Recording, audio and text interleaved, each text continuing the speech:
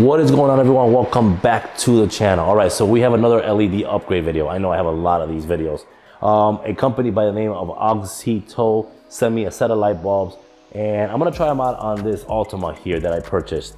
Now, this Altima has a little backstory to it, but that'll be coming up in another video what I am actually doing with this car. I'm not gonna be keeping this car, but I got a couple things I gotta do to it before that video, and then we'll go. Anyways, that's a future video. But today we're gonna be doing an upgrade on the lights, and I'll be showing how to replace them. Even if you don't want to upgrade them, how to just remove the bulbs out of this car. Now, on the Altima, you can't get to the lights through here because there's way too much stuff here or over here. There's a giant frame right here, pretty much the frame of the vehicle is there. So on this car, you're gonna have to go through the fender liner. Now, two ways you could do that. One way, you can leave it level like this on the ground and turn the wheel all the way in and try to get your hand through there. You gotta remove some clips. Same thing on the other side.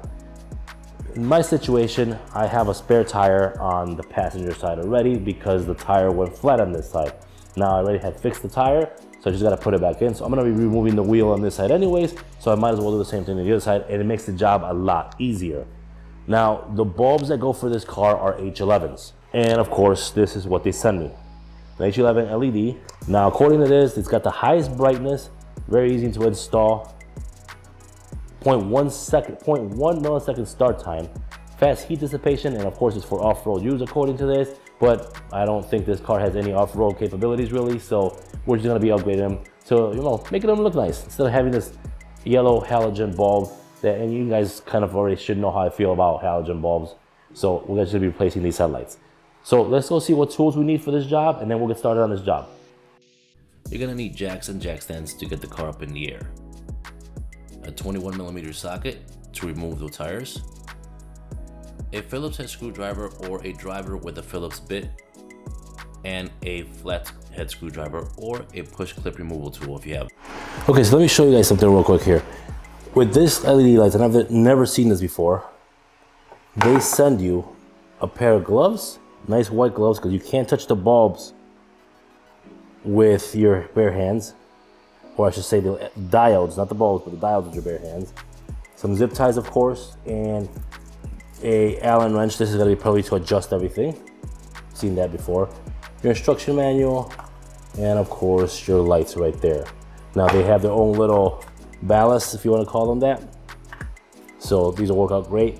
But yeah, never seen somebody send you some pair of white gloves, so I think pretty cool. So, and again, you're gonna need two of these for each headlight, high beam and low beam, if you're doing your low beams and your high beams. If you're doing just the low beams, then you just need one box. If you're doing high beam and low beam, the high beam is H11 or the H9, and the low beam is an H11, which is pretty much the same bulb setup. So let's go ahead and get this car going and get this installed. You're gonna remove the front tire, so take your 21mm and take all the lug nuts off. Once you do that, we're gonna concentrate on this plastic piece here. This section right here highlighted is what you wanna get out of the way. To do so, you're gonna remove 3 screws at the bottom, right here, and then a plastic push clip. Use your screwdriver to remove the push clip, and of course your Phillips head to remove the 3 screws. Then you're gonna just pull back on this and just basically put it behind the caliper. That'll hold it in place. Once you get that, you got access to the light bulbs. The driver's side bulb you can see right here, that's the low beam, and the high beam is actually tucked all the way inside. You gotta kind of reach your arm inside of there. To unplug them, just turn them clockwise and then pull back on the tab of the connector and you'll be able to unplug it. Same thing on the high beam. The high beam is a little bit harder to get to, but still manageable. Be careful not to pull on the wires too much because they don't have a lot of slack.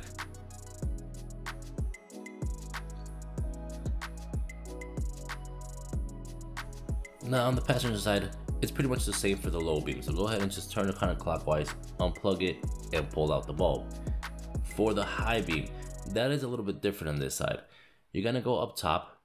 You're gonna basically find your washer filler neck and turn it counterclockwise. That'll release the neck, and then you're able to kind of fit your hand in here, and it's a tight fit, but you're able to get the bulb out. If you really want to, you can loosen up the 10mm bolt for the coolant reservoir, but you really don't have to.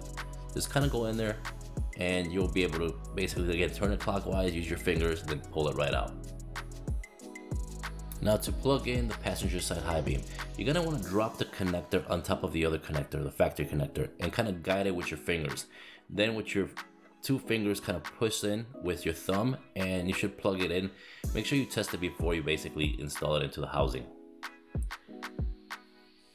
When you're putting it back in the housing, you could actually look through the lens and you're able to see exactly if you're putting it in right or not and which way the actual bulb is facing. Once the bulb is installed, take the filler neck that you remove. There's a small notch in there. Insert that notch into the small little hole and line them up. Push it down and turn it clockwise. That'll lock the neck in place. To install the rest of the lights, it's pretty much the same thing you did basically before. Go ahead and put in the bulb first and then plug in the connector. Now, this comes with zip ties and stuff, so if you guys want to zip tie everything and make it nice and neat, go ahead and do it. I didn't do any zip ties, I kind of just left everything hanging there. No big deal, everything is covered up and everything underneath there. Quick tip when installing the high beams or the low beams, mainly the high beams. You should be able, when you're installing, especially the one on the passenger side, if you go in here, you can see the light bulb in there, or the light. And remember, just they always gotta be facing at 9 and 3. So the actual diodes have to be 9 and 3, side to side, not up and down. Because that way the light spreads out to the sides, not up or down. But anyways, on this light here, on the high beam, you can actually see if you're messing with the light out here, if you look in here through the lens, you could see the position of the tabs and kind of basically position them properly to be able to get the light in there and secure. So that's a quick tip for this car. Same thing's gonna happen on this side when you're in here messing with it. Now the only problem here with this one is that you can't see it from up here because you can't get your hand anywhere in here for this light. So you're gonna kind of have to feel out, but this one again, there's more access and there's more room for this side. Okay, so this finishes install. Pretty much, like I said, everything else goes back the same way you took it off. Put in the low beam and the high beam on the driver's side, and then basically put everything back together, the screws and the push clips, and you're good to go.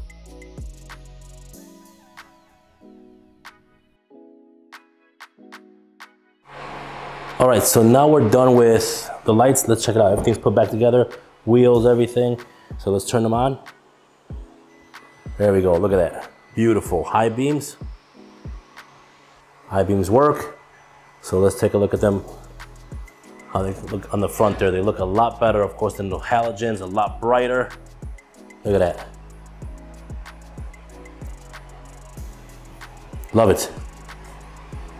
All right, and it was very easy. The only one I say was any kind of difficulty was probably the passenger high beam, and that's because you don't have enough slack to bring that wire up. So you kind of have to drop the other wire in and basically kind of feel around until you get it in there properly without bending the tabs of the new light, and then make sure it clips on. But again, easy to do. Took probably less than half an hour to do the lights, nothing to it. I will have the link for these lights down below with a coupon code. If you use that code, you get 15% off as well. So you guys know, so that link will be down below. Now these lights, so far from looking at it, I've done a lot of LED lights, and these lights actually look pretty bright. So I'm gonna test these lights out for the next few days here and compare them to even my 4Runner and see if maybe I might even switch out on my 4Runner and go with these. Now these are AUXITO, again, that's the website. I have it down here below. Again, with a link straight to the lighting, and of course a coupon code that you get 15% off any lights that you buy in there. Okay, so that is the end of the video. If you guys liked the video, give it a big thumbs up. Don't forget to subscribe, and I'll see you on my next video. Peace.